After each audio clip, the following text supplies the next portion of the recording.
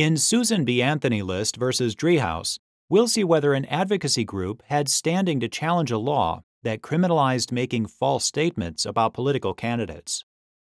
In 2010, Susan B. Anthony List, or SBA, publicly stated that any member of Congress who voted for the Affordable Care Act supported taxpayer-funded abortion. SBA attempted to display a billboard claiming that Ohio Congressman Steve Driehaus, quote, voted for taxpayer-funded abortion, unquote.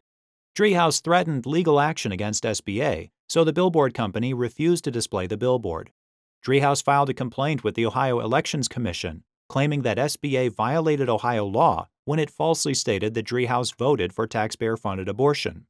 Under Ohio law, it was a crime for anyone to make a false statement about a political candidate's voting record.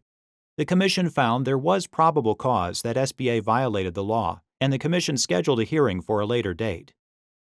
SBA filed a lawsuit seeking declaratory and injunctive relief before the commission's hearing, claiming that Ohio's law violated SBA's First Amendment rights.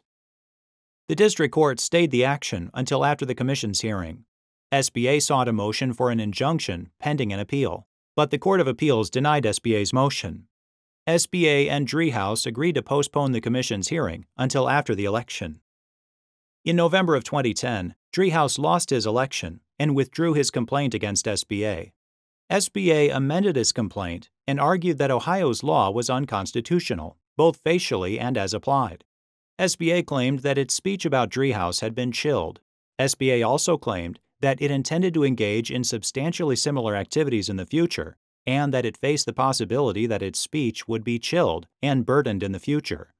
The district court consolidated SBA's lawsuit with a similar claim brought by another advocacy group.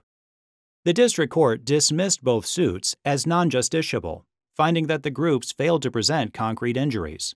SBA appealed, but the Court of Appeals affirmed.